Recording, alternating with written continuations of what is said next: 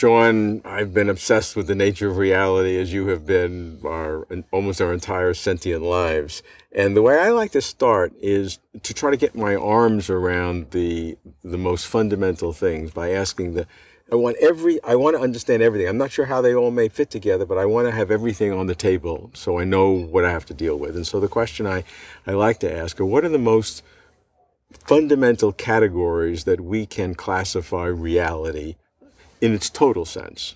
So how do you start? Yeah, the only honest answer is I don't know yet, right? We only have our best guesses at the current moment. My best guess is that the universe is a quantum mechanical wave function, and that is all that exists. The wave function either is all there is at all, or maybe there's a wave function evolving over time.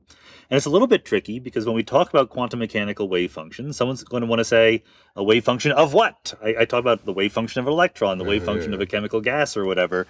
My attitude is it's the other way around, that there is just a quantum mechanical wave function, and we can talk about it in different ways. I think a lot of ideas from modern quantum gravity have really emphasized this. The same quantum thing can be sliced in different ways to give different physical objects. And sort of the art form of describing the world is looking at a quantum wave function and figuring out why is it useful to describe it as tables and chairs and people and planets. And so what does that literally mean, a quantum waveform of the universe? Is it one big thing that describes everything, or is it one big thing that has little quantum waveforms that comes out of it? It's both at once. That's the miracle kind of quantum mechanics. See, the interesting thing about quantum mechanics is one of the things that makes it difficult to understand at first glance, there aren't separate quantum wave functions for different parts of the universe. Sometimes we talk as if there are, but it's sloppy and we're cheating. In classical mechanics, you have a baseball here, a baseball bat. You talk about the state of the baseball, you talk about the state of the bat. In quantum mechanics, there's not a wave function of the baseball and a wave function of the bat. There's a wave function for the baseball plus bat system. And in fact, there's only one wave function for the entire universe all at once. And then you say, well, but then I divide it up. I think of this big wave function for the universe as a combination of little systems, one for the baseball, one for the bat, one for the batter, etc. That's perfectly good. Someone else comes along and says, I want to divide it up a different way. And you say, why did you do it this way versus that way? The embarrassing truth is we don't know the answer to that question yet.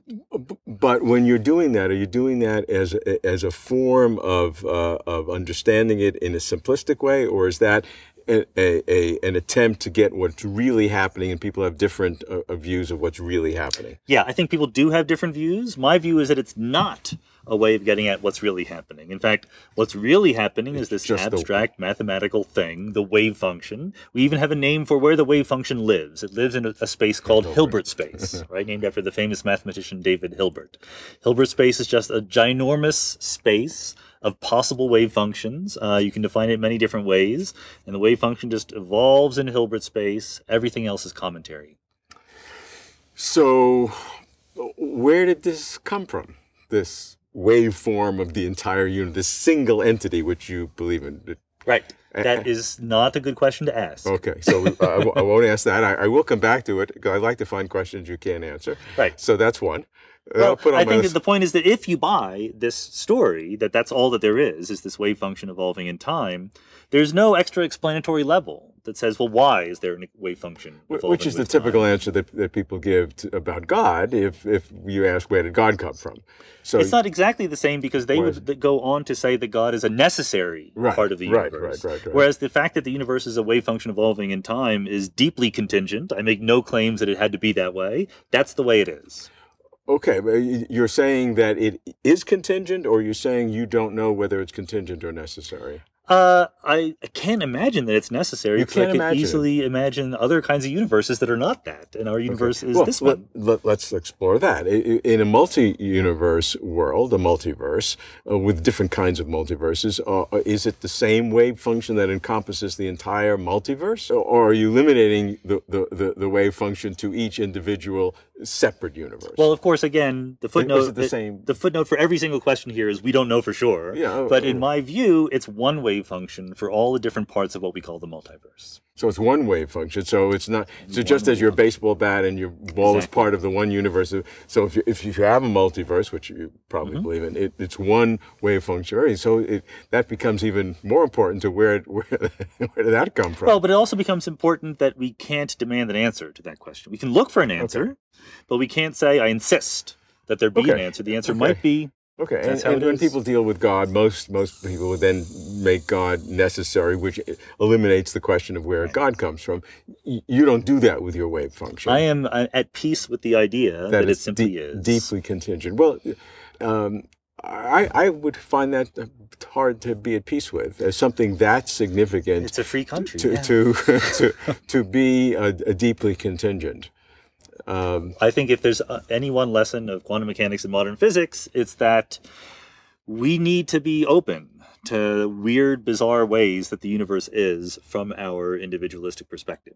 And that's a tough thing to be. I mean, it's easy to say that as a sort of like, yes, we should be open to the universe, but we can't be so open that we don't learn anything, right? We come to the universe with preconceptions about how it probably is. Einstein famously had trouble believing some of the precepts of quantum mechanics for exactly that reason. So I understand why some people might simply be unsatisfied with a worldview that says the world ultimately simply is as a contingent fact, but I have learned to, accept that. I think that's fine. I'd be happier if there were some ultimate, clean, and irresistible explanation for it, but I certainly don't think I have the right to You don't insist. demand it, because I'm in the state where I need to demand it. And I want to minimize the things I demand of the universe.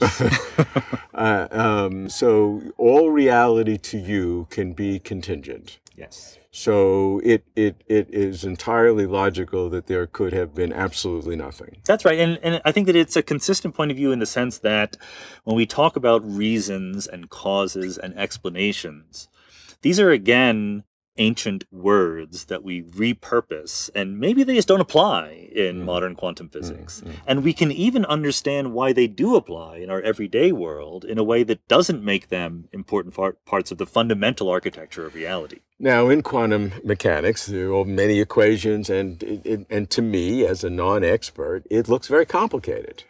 I mean, I read a few books, a theoretical minimum. I mean, it's hard stuff. That's right. And there's a lot of pieces to it. Yes. And maybe there's a deeper theory that integrates them, but it's hard. So it's hard for me to imagine that something so complicated and so integrated is the radically contingent totality of reality. Yep, I'm very sympathetic to that. And so part of that is that, we physicists would like to find a simpler, more beautiful underlying pattern that explains the sort of messiness of the pattern that we do observe. And that would be necessary at the ultimate. No, I would like that. Right. You don't care. Yeah, exactly. But I think like that. we can still have that goal for a simpler explanation, but that simpler explanation would then just be what it is. And still be contingent in your view. Could have been different. I mean, the universe could be one-dimensional rather than three dimensions of space. I don't see any reason why it couldn't have been.